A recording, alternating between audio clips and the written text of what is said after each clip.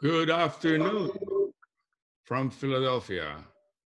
I'm Dr. Romel Rivera, the president of the Association of Philippine Physicians in America, APPA or APA, and I will be your MC today.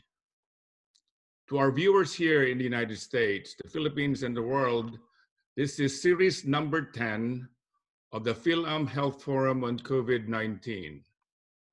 The FilAm Health Forum was organized to build community and to give you the most updated information so you can make informed decisions regarding your health and safety. The Health Forum also aims to address health disparities in the FilAm community. And as we keep repeating, an informed community is an empowered community. As in previous series, we have invited Filipino-American health experts. And today, we have another Filipino-American health expert. He is Dr. Patricio Reyes, a neurologist and neuropathologist, who will be sharing with us the most up-to-date information on COVID-19 and the nervous system. He will be introduced and will be speaking shortly. At this time, let me mention my co-organizers of the FilAm Health Forum on COVID-19. Number one, Dr. Marie Ortaliz is the president of PNA New York. Number two, Dr. Emerson Iya, the chairperson for Kalusugan Coalition, also based in New York. And Dr. Laura Garcia, the chair for the National Federation of Filipino-American Associations in New York. We have today representatives of the Council for Young Filipinx Americans in Medicine, a committee of APPA, their medical students, Francine Castillo and Kate Galvan. At this time, I'm privileged and honored to introduce to you the Philippine Consul General in New York, Ambassador Claro Cristobal. Ambassador Cristobal, together with Consul Armand Talbo and the consulate staff, have been our partners in the Health Forum. And we thank you, Ambassador, for hosting us on your Zoom account today. So, Ambassador Cristobal. Thank you so much, Dr. Rivera. I'll be very quick today. I just wish to reiterate how pleased we are at the consulate that our partners among the Filipino-American physicians, nurses, as well as NAFA have continued with this very laudable project. I cannot agree more with what you said, Dr. Rivera, that an informed community is an empowered community. And we continue to be blessed by the great knowledge as well as advice that we receive from our panelists. And I expect today to be no different. We expect great advice and information from Dr. Reyes. So thank you so much to you all, the co-organizers of this forum. And we do look forward to a very, very fruitful discussion on the neurological issues of COVID-19. Thank you so much. Thank you, Ambassador. At this time, I'll call on Dr. Marie Ortaliz for medical disclaimers and housekeeping rules before we go to the formal presentation. Dr. Marie. Thank you, Dr. Rivera. Good afternoon, everyone. My name is Dr. Marie Ortaliz. I will be reviewing some housekeeping rules for our webinar today. This event is being recorded so that it can be shared and posted later. Please keep your microphone and video camera muted when not speaking, and please silence your cell phone. If you have questions for our speaker, Dr. Patricio Reyes, after the initial presentation, please enter them in the chat box. For those viewing us at the Philippine Consulate Facebook page, you may also message your question on the live stream. My co-organizers will be monitoring the chat box for questions and comments. Our goal for this series is to build community and share information. If you or your loved one is having a specific medical concern, please seek attention from your healthcare provider. This is an evolving phenomenon and every locality situation is different.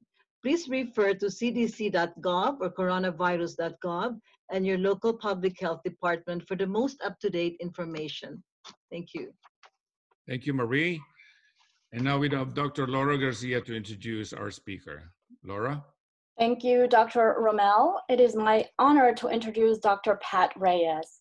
Dr. Reyes, a graduate of the University of the Philippines College of Medicine, class of 1971, is a board-certified neurologist and neuropathologist and chief of neurology and director of traumatic brain injury, Alzheimer's disease, and cognitive disorders at the Carl T. Hayden VA healthcare system in Phoenix, Arizona. Prior to coming to Arizona, he was professor of neurology, Bernard Alpers Professor and Director of Neuropathology, Alzheimer's Disease and Dementia Center, and Brain Bank at Jefferson Medical College in Philadelphia, Pennsylvania. While at Jefferson, he was a member of the NIH Institute on Aging's Ad Hoc Committee on Alzheimer's Disease and Research Centers, which created and funded various centers in the country. He was also professor of neurology, pathology, and psychiatry at Creighton University School of Medicine. And Carsten Solheim, Chair of Alzheimer's Disease and Cognitive Disorders at Barrow Neurological Institute.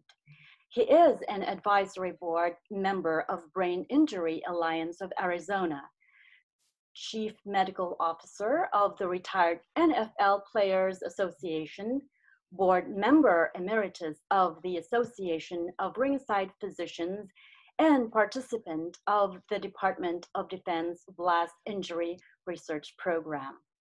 He considers himself very fortunate to be given the opportunity to serve our veterans by offering them timely and increased access to high-quality neurological care, as well as the privilege of helping understand better the underpinnings of their neurological symptoms.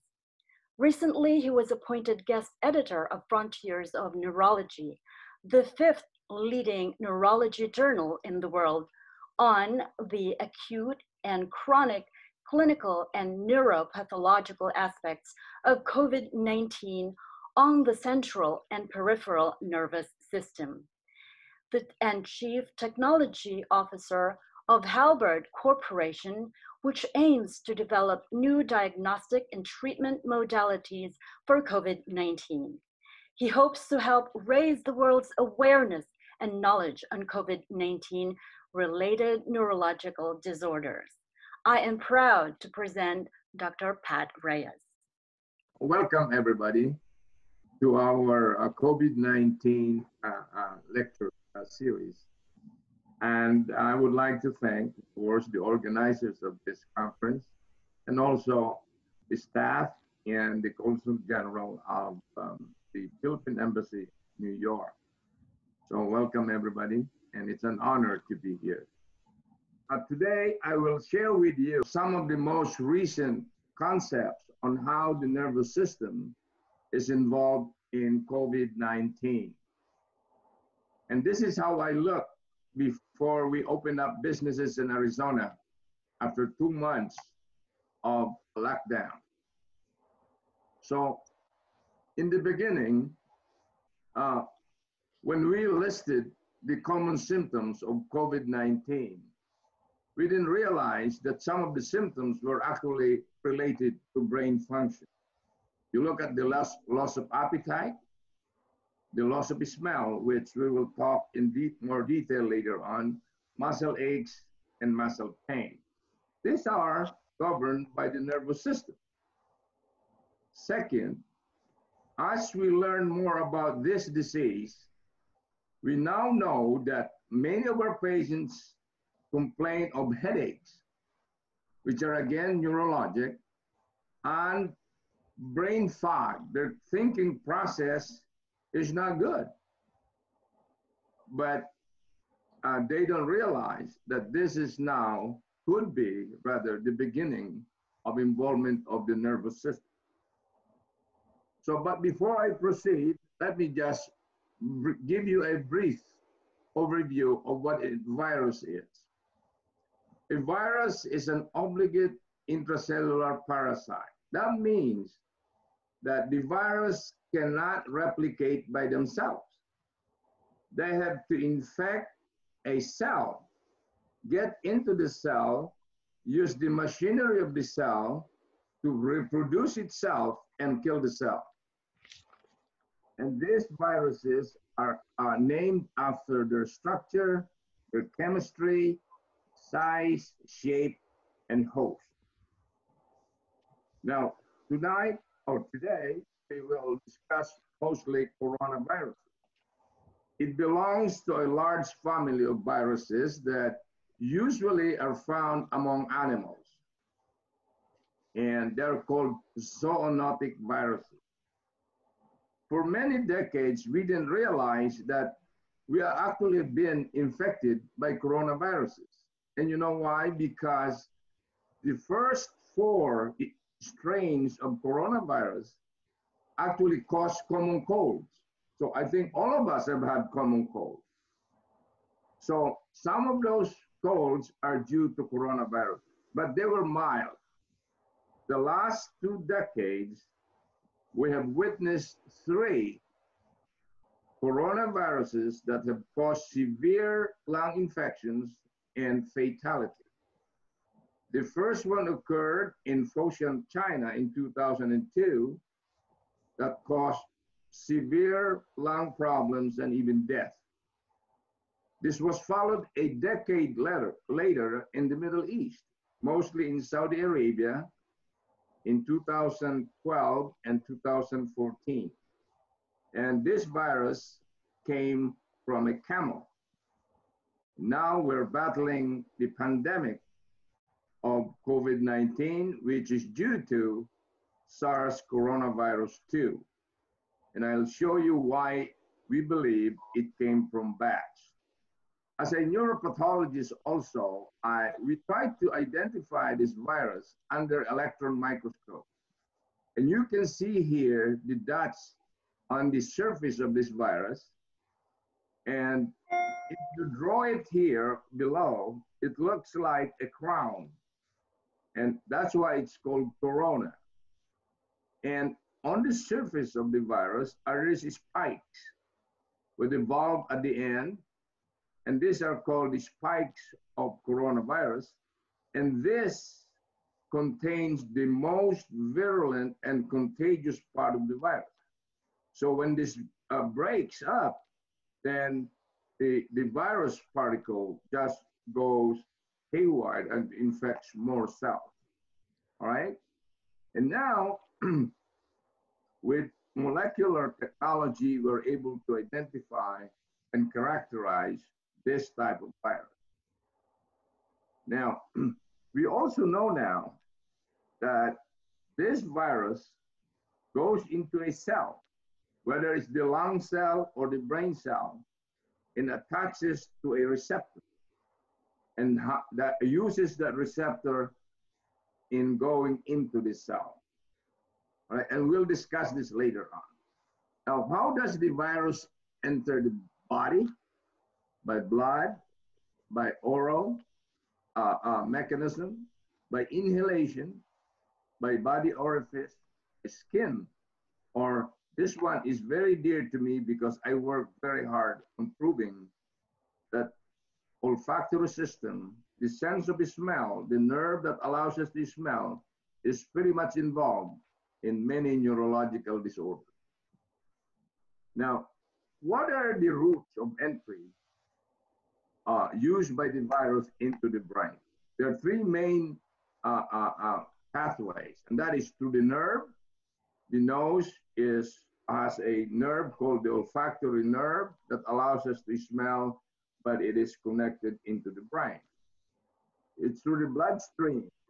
Virus can circulate in the blood and go into the brain or the nervous system. And also when the lungs fail and the lungs are not able to deliver sufficient amount of oxygen to the brain and other parts of the nervous system get damaged.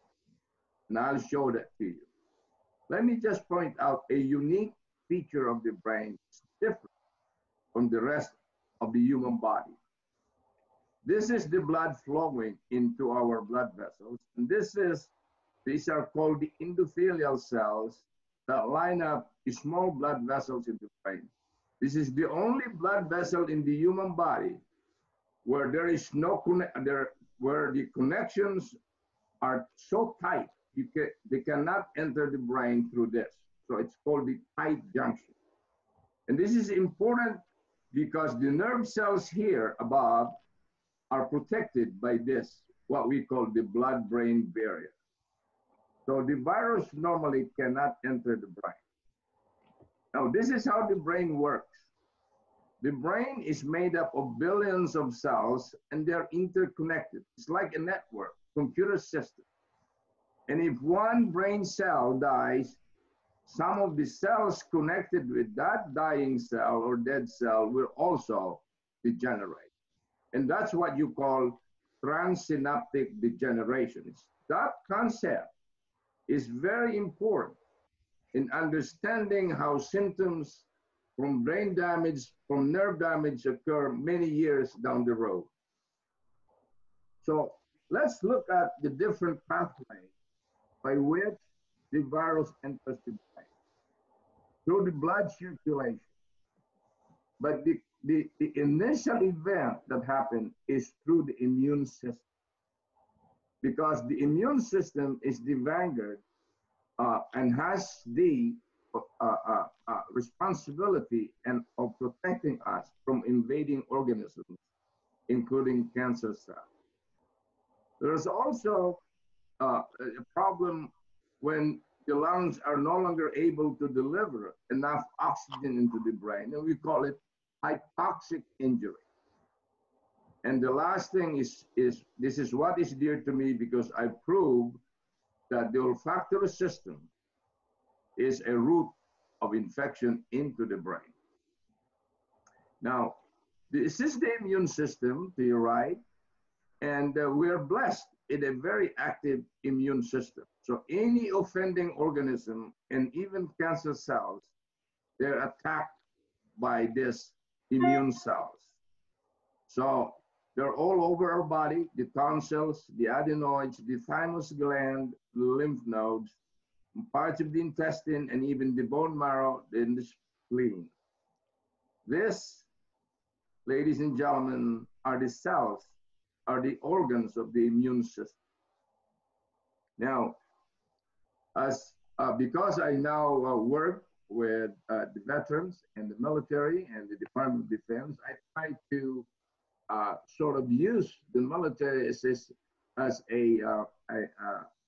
a model for this infection. When the virus enters the body, the cells of the immune system are activated. The first one are the macrophages. I call this the marine. The Marines are the ones that say, wait a minute, you cannot come in. I'm here. But on the other hand, when the invading organisms are large in number, they will call other cells.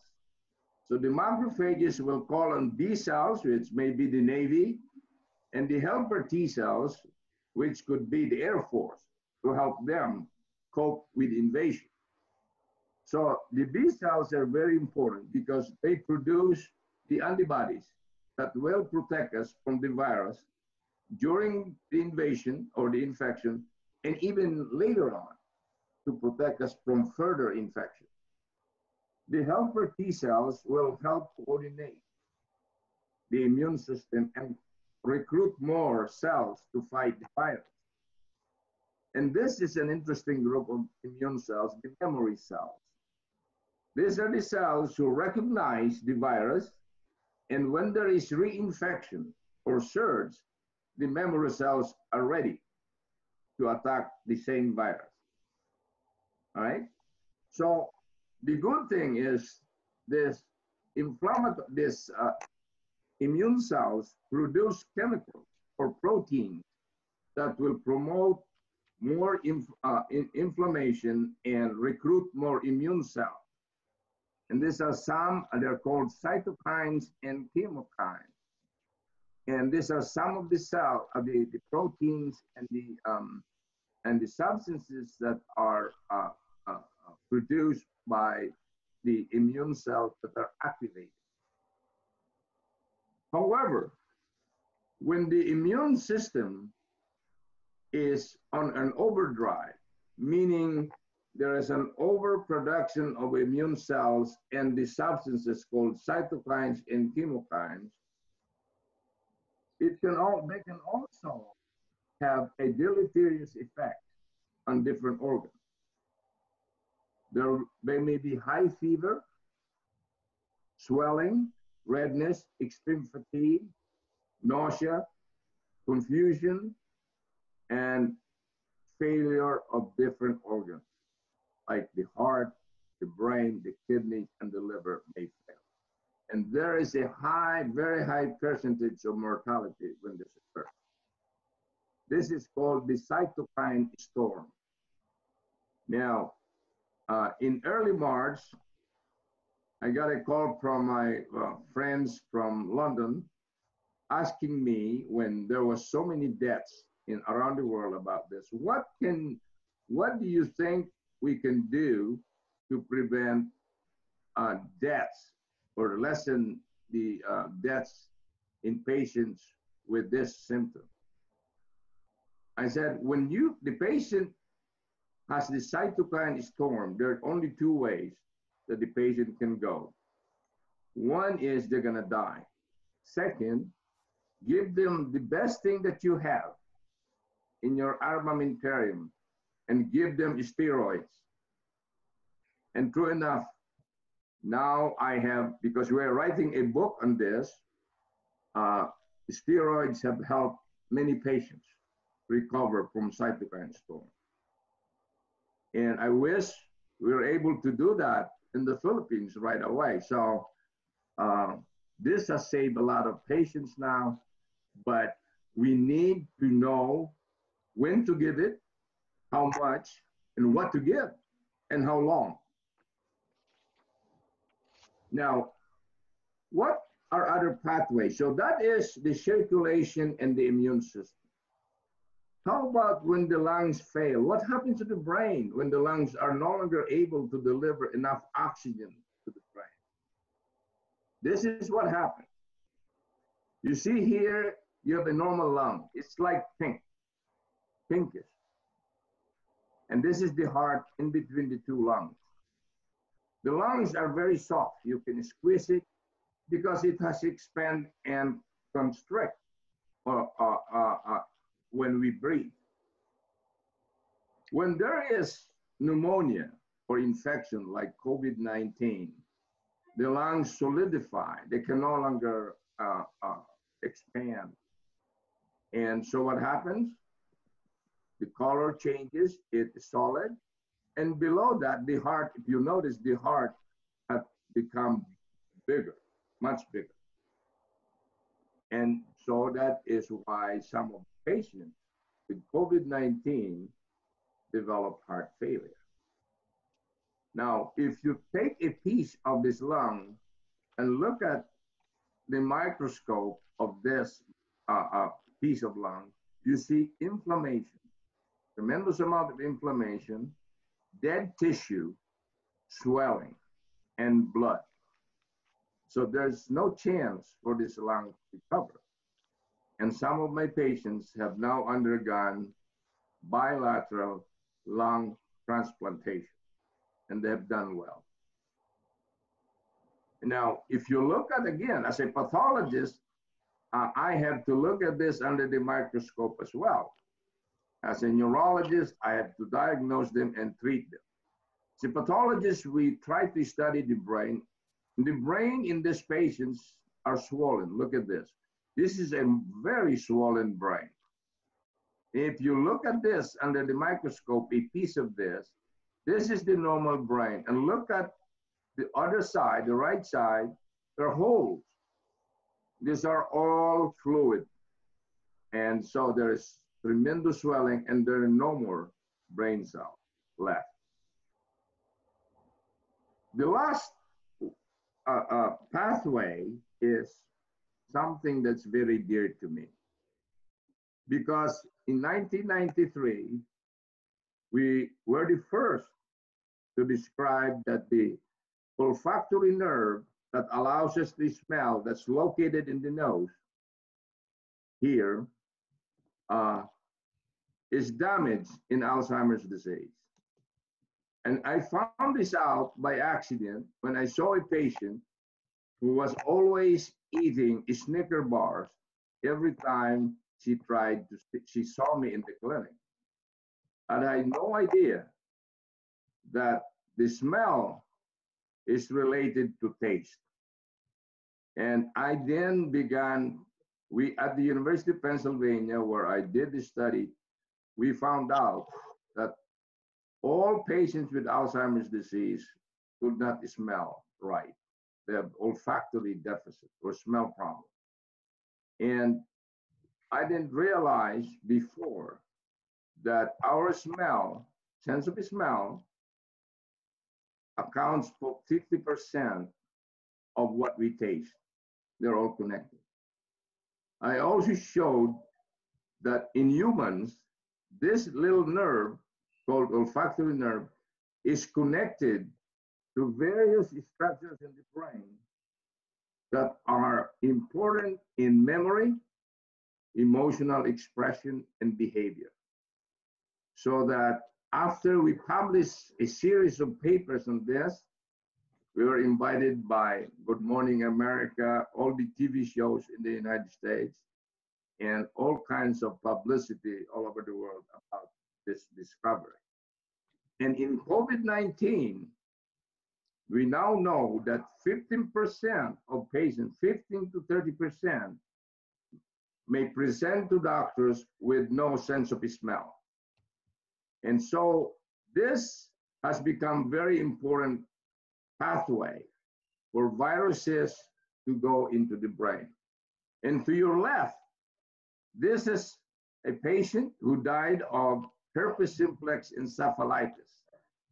And herpes simplex encephalitis, the virus, goes through the nose and enter the brain and causes hemorrhage and damage. And frequently when this occurs, the patient does not recover. What happens to the brain when the virus is able to enter the nervous system? Well, the brain becomes infected by the virus, and this is how it looks. It looks swollen, and there's blood in here, there's hemorrhage, and there's just no way for this unfortunate patient to survive. We now have proven that the coronavirus 2 can be found in the brain and in the fluid inside this cavity called the ventricles. And this fluid, which is called cerebrospinal fluid, can contain the virus and helps the virus spread all over the nervous system. Then you have what is called hypoxia. We talk about this, and the swollen brain and what happens when the lungs fail. Then recently, we are now seeing more strokes in patients with COVID-19. And why it is? Why is it that we have more strokes in COVID-19? This is what happens. In COVID-19, the virus can cause 3 ways of damage: to the nerve, the blood vessels, and to the blood. Some patients, the blood elements do not allow the blood to clot, so it will bleed all over. And look at this to your right, this is bleeding in the brain. okay? Then the virus can attack blood vessels, and the blood vessels swell up. They're no longer tight, they open up.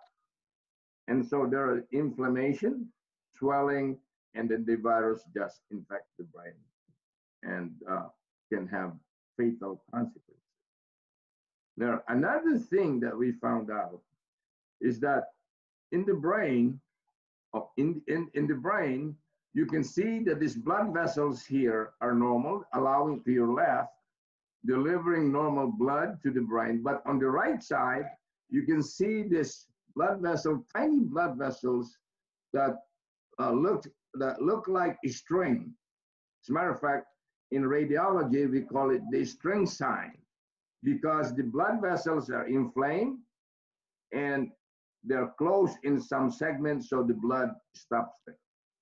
And look to your left, you have all kinds of strokes, you have blood, and indicated by arrows causing multiple hemorrhages in the brain in COVID-19.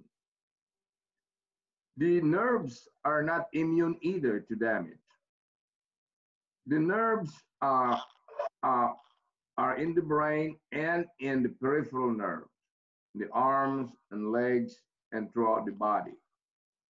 We now have evidence that COVID-19 would cause what we call demyelination. What does it mean? The nerve is covered by a sort of a fat layer that we call myelin sheath. Now, in certain infections, the immune system targets the myelin sheath and makes the nerve nude and exposed to all kinds of elements.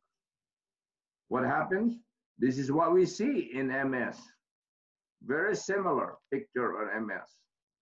So we've now seen what we call encephalomyelitis, an MS-like picture in COVID-19.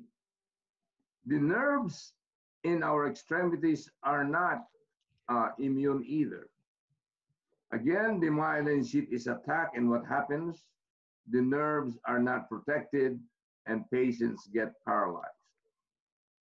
And so we try to give them medications to limit the effects of, or to improve the immune status of our patients and limit the damage of the immune reaction due to infection. So how does the brain enter the brain cell? This is again the virus on top, and you have the receptor called angiotensin converting enzyme 2. And this is present in the brain, the heart, the liver, the lungs. And so what happens is that the virus occupies that receptor. And once they get together and it fits into that receptor, you cannot remove them anymore. So the virus enters the brain cell or the lung cell and kills those cells and reproduces. And that's why this is a very important observation as we develop new treatments. All right? And so this is a major discovery. And thanks to the human genome, and the human genome is a major project of the world, but funded mostly by our National Institute of Health and the Department of Energy of the United States, with contributions from the United Kingdom, Japan, France, and Germany and China. So it allows us now, within a very short period of time, look at the molecular structures of proteins and the genetic aspect of diseases. And so why do some people get really sick while others get mild symptoms or no symptoms at all? The immune system has to be competent, but they have to have a limited reaction.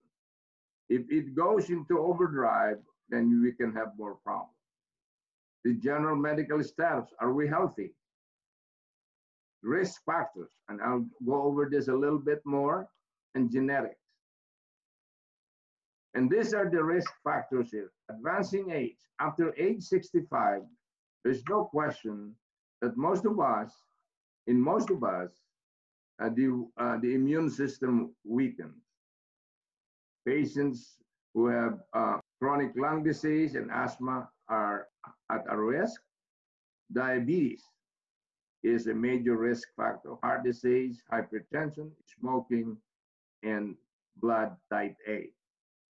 In addition, obesity and genetics are important risk factors.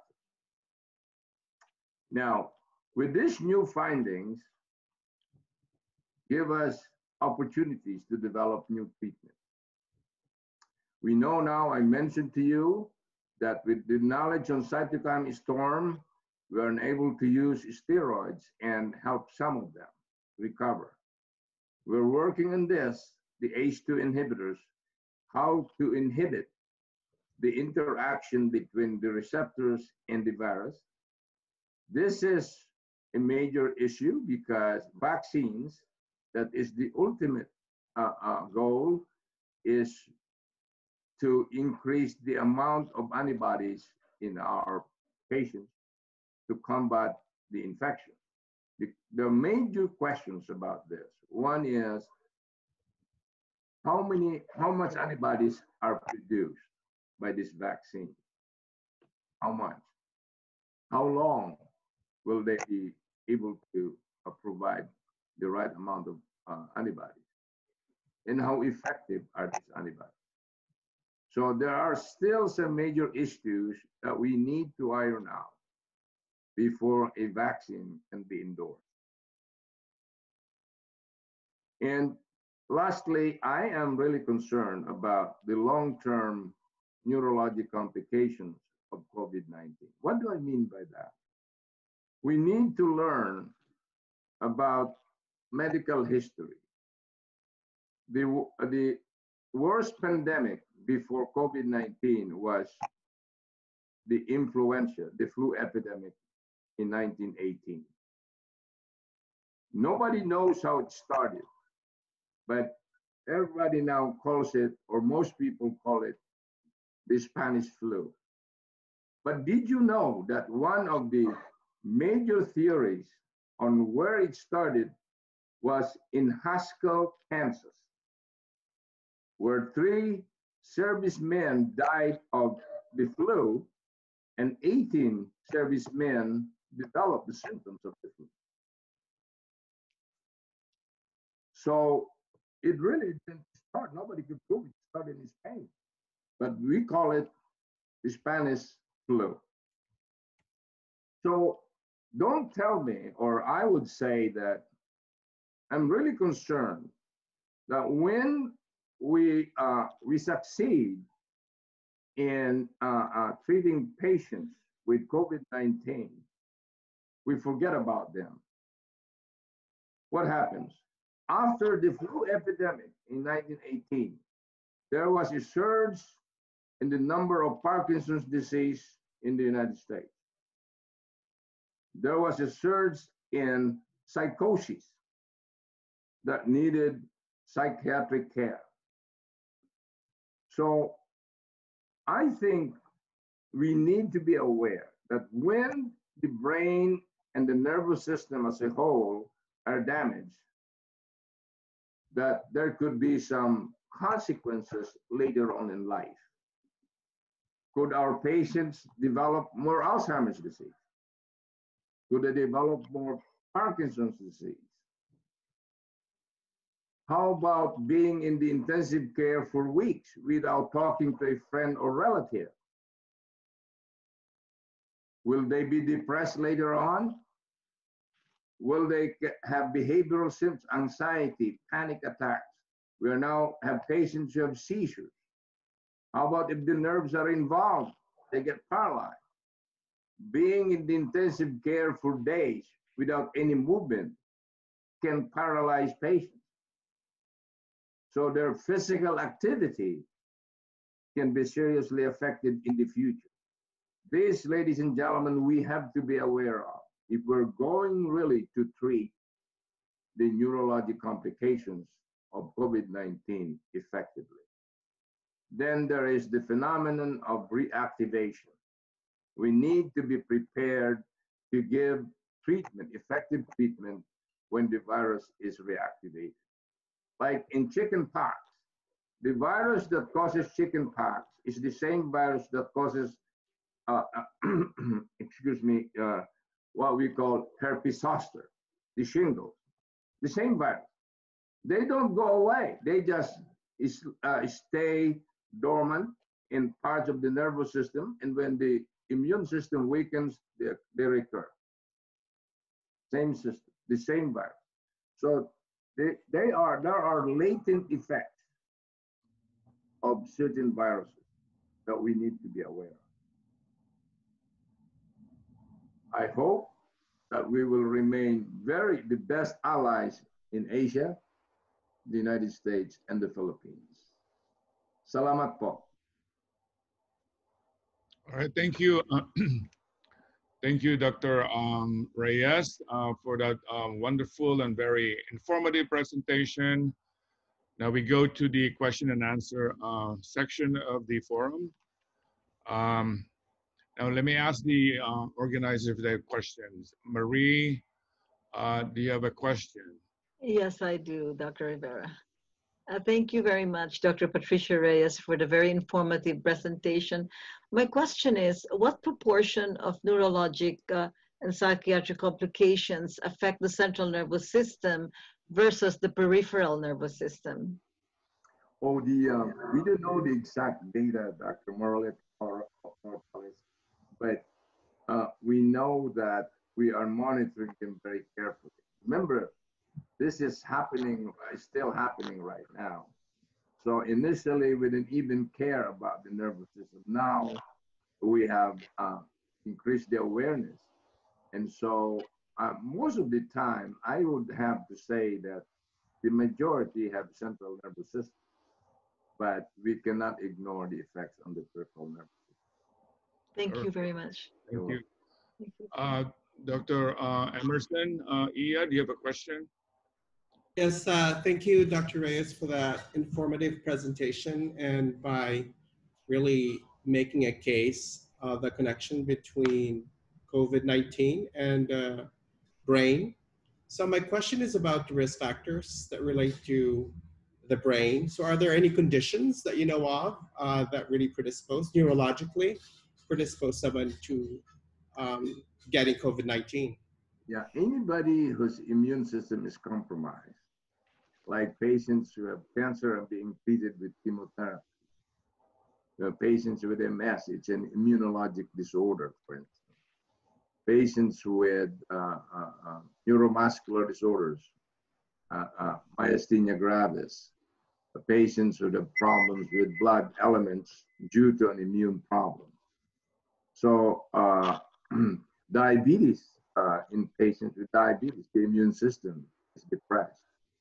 So we have to be very careful in monitoring those patients because they have a much higher risk for increased susceptibility to COVID-19. All right, thank you. How about Laura? Dr. Laura, do you have a question? Yes, I do. And I echo Dr. Marie Ortiz and Dr. Iya with their appreciation of your presentation, Dr. Reyes. My question is about the smell and memory and the olfactory. And so would you then say that there are research on like when you chew gum while studying, then you'll have a better memory, or when you put on your best perfume while you're studying and you wear that during exams, would that really make them remember what they've studied? Because this is what my job was to prove that it is affected in certain diseases. But whether perfume, what happens was we publish our data. It's a series of papers about the smell and the nervous system. You know, some companies produce pheromones. Everybody knows pheromones. And so I was asked to be an advisor to the Chemical Society of the United States, perfume industry, the fuel industry, even the oil industry came to me because they have problems with, they suspect they have problems with the brain because they have to smell the gas. They're exposed to gas and oil. Whether those perfumes really, or the scents we call, improve brain function, I really don't know. It could also damage the nerve, but somebody has to do that. That'd be an excellent idea. Perhaps one of our medical students can pursue that. All right. It looks like we have questions from the chat box. Dr. Emerson, would you like to entertain one of the questions? Yes, I'd like to call on Dr. Thelma Reyes. She has a question to you, Dr. Patricia Reyes. Thank you so much, Dr. Pat Reyes, for such an outstanding educational lecture. We have a neuroscientist in our midst. My question is, I know that you're one of the first pioneers to discover the sense of smell in Alzheimer's and other brain diseases, and that you have written the anatomy of the olfactory nerve in medical journals. So my question is, how does our sense of smell get involved in COVID-19, knowing that, you know, people who are sick with the COVID-19, they complain of anosmia or loss of smell? Okay? Yes. Thank you so much. Thank you. Thank you for that question. What happens, I believe, is that the virus enters the olfactory nerve, which is hanging in our nose, and those little nerves carry the virus into the brain. And unfortunately, that nerve is the one that allows us to smell. And when it enters the brain, it's connected to the brain, and it connects with different parts of the brain and ultimately into the center for taste. And the nerve that allows us to taste is connected to our sense, to the nerve that allows us to smell. So then you have two types of symptoms. One is anosmia, meaning there's no sense of smell, or ageusia, which is lack of taste. And these are important symptoms because many times ordinary physicians may not understand why or may ignore them. I even have wives of my patients tell me, I don't like my husband because now he doesn't eat what I prepare for him. He used to eat all the food that I prepare for him. Now he just ignores them. So he doesn't like me anymore in my cooking. So this can cause some marital issue. The other thing that I thought the implication of what we did was we ignored the sense of smell for centuries in man. We never studied, even in the textbook of medicine. I happened to have one of the authors of our textbook in anatomy in medical school. He happened to be one of my mentors, and I asked him, why is it there is you didn't write anything in the olfactory system? And he told me it's not important. But I'll tell you, you cannot be a chef if you cannot smell right, all right?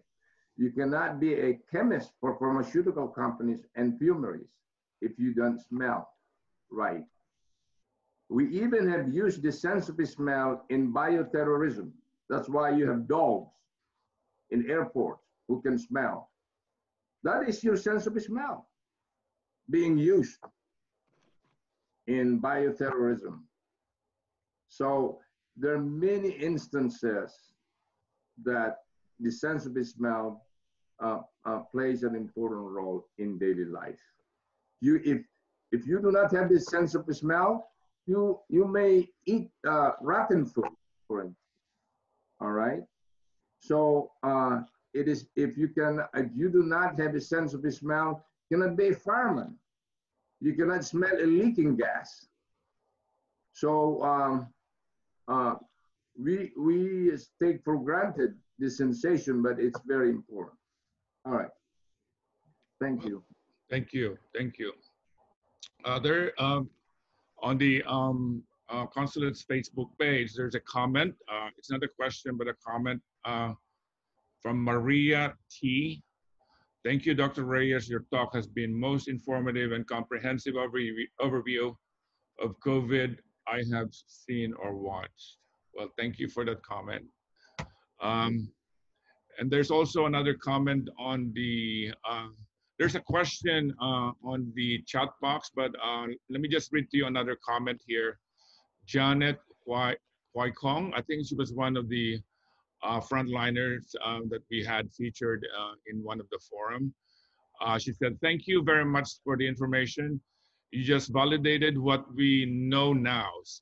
I'm seeing a lot of patients in my unit. It's a rehab unit with stroke, and this patient recovered from COVID-19. It looks like they have patients there that recovered from COVID-19 and having strokes. All right, I think there's a question, Emerson, in the chat box, and there's a question there. Yes, we have two, but I'm going to go to the first one. I hope we have time for the second one. But the question is about Alzheimer's disease. So are patients with Alzheimer's disease are at higher risk then of getting COVID, given olfactory route of transmission, or are they immune because of the olfactory dysfunction? I don't think Alzheimer's disease affects the immune system. We merely showed that the olfactory system is damaged in Alzheimer's disease patients. And again, that can affect nutrition. If you have patients with Alzheimer's disease, many of them will only like to eat sweet, sugary things. And that's what caught my attention in one of my patients. But with regard to immune system, the relationship with Alzheimer's disease and the immune system, we don't know what the relationship, whether they're high risk or low risk. All right. Thank you. There's a question on the Facebook page. Question, not sure if this was addressed. After intubation, can a patient who lost the sense of taste recover? What's the average time for recovery? Well, this is a new discovery in terms of symptoms, and we are trying to understand recovery on this phase. First of all, it's very hard to test taste, and that's why we started. Although my patient was eating too much chocolate, it was very difficult scientifically to test taste because all the receptors and the taste are all mixed up. But in the smell, you can identify or distinguish one from the other. So it's a very good question, but very difficult to address. I think we have to play with time and just tell them, for instance, what they prefer to eat and whether their diet changes because of their taste preference. But I think it's important to test their smell as well because they are related. Your taste may be bad because of your sense of smell. That's why in individuals who have the flu or running nose or colds, you don't taste right because your sense of smell is not working. Remember, you don't want to eat. Yeah. Mm-hmm. Right. Thank you. That question was from Carol Tanchuco.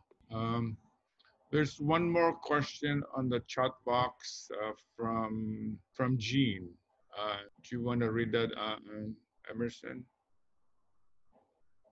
The question is, what medication alleviates demyelination, and why this is not a treatment for, I guess, multiple sclerosis or MS? Well, we actually use the same, excuse me, the components of the myelin sheath may be different in terms of quantity and composition between the myelin sheath in the brain and the peripheral nerve. And in the peripheral nerve, there is a sort of systemic problem that you can identify. Like if you look at antibodies in the serum, in the blood, and you can identify them if there is Guillain-Barré or in the CSF, spinal fluid. In MS, you don't develop this type of antibodies, the different antibodies. And so the treatment is completely different, but in some cases we have used the same immunologic treatment for peripheral nerves for MS patients in some cases. All right. Well, thank you very much, Dr. Patricia Reyes. Again, our much gratitude to you, and hopefully we would see you again in the next series, maybe in person. So we can, so we can actually meet you in person. So again, thank you, and hopefully, you know, there'll be more things that would come up in the next few months, and then you can present that at a later date. Okay. You're welcome. It's an honor and it's a pleasure. Yes. Okay. Before we go, we now have, before we finalize the program, we have some remarks from the Consul General before we finalize. Ambassador. Thank you so much, Dr. Romel. Once again, this forum proves that we are so blessed in our community to be very, very much in the middle of efforts to understand, to mitigate, to find solutions to the problems we face because of the pandemic. Our dear friend who was a guest with us previously at the NIA, the National Institutes for Allergy and Infectious Diseases, who is very much engaged in the development of the vaccine, is now even helping us, Dr. Arce, to make connections with Moderna for possible cooperation. And today, we have Dr. Reyes showing us that our Filipino medical practitioners are very much in the front lines of understanding and possibly developing the correct, the effective responses, medical responses to the pandemic. So, you know, I am so very proud, and we thank you so much, Dr. Reyes, and I look forward to you, our dear partners, continuing this very important undertaking, making our community a source of very useful information, as well as venue for cooperation with the rest of the Filipino-American community and this great country as well. Thank you so much. All right, thank you, Ambassador. And now we have Marie to announce next health forum, which we haven't planned yet. Marie. Thank you, Dr. Rivera. Thank you, Dr. Patricia Reyes, for a very enlightening lecture. And thank you, Conjen, Cristobal, and my co-organizers. And to all our viewers, please stay tuned because we'll have more for you in the succeeding forums, and the topic will have to be determined. Thank you. All right. Thank you, Marie. And now, Laura, for some closing remarks. Thank you all for joining our 10th FilAm Health Forum. Got feedback? We would love to hear from you. Please send us your comments, feedback, or suggestions on how we can improve our forum. Most importantly, just let us know future topics that you would like to hear, and email us at fil.am.health.forum@gmail.com and follow us at #FilAmHealthCovid-19. Thank you and see you next time. Be well and be safe. All right, so that ends our program. Thank you all. Maraming salamat. Hopefully to see you again on the next forum.